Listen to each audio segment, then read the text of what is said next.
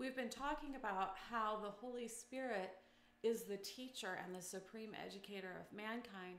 And as a Christian educator, the Holy Spirit is the one who we partner with. He's the one we make room for in the classroom.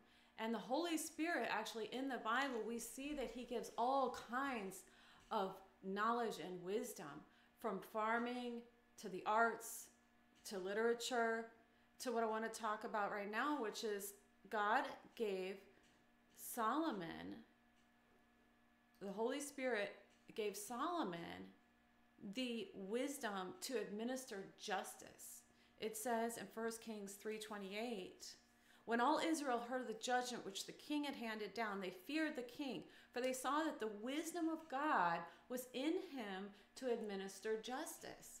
Now you think about the Supreme Court and the courts and the justices, you think about government, and some Christians believe that we should have nothing to do with government whatsoever, but here we see that the Spirit of God is giving wisdom to administer justice. So I think we need to consider, as we're raising up children, who some children will be gifted with a gift of good judgment.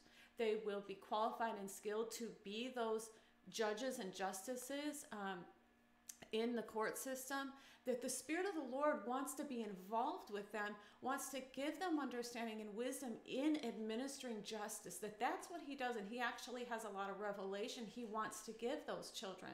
So we want to encourage in the homeschool, as we're teaching about government, that this isn't something separate from God. No, God is actually in the process of giving wisdom and revelation about administering justice, and that's what we do in government.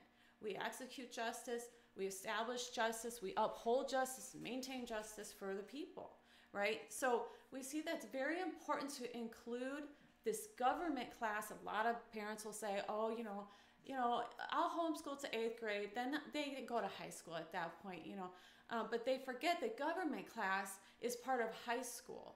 And they forget and they miss this opportunity to include the Holy Spirit within the classroom as the supreme educator of mankind, that in a Christian schoolroom, the Holy Spirit gets full play. He's invited in to bring this full revelation and knowledge about administering justice and what that means and how that's carried out.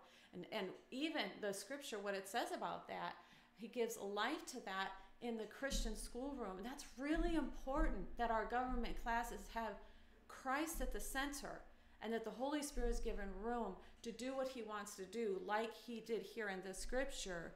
The wisdom of God was in Solomon to administer justice. And we want to give the Holy Spirit that room to teach us about that, give us wisdom and revelation about that.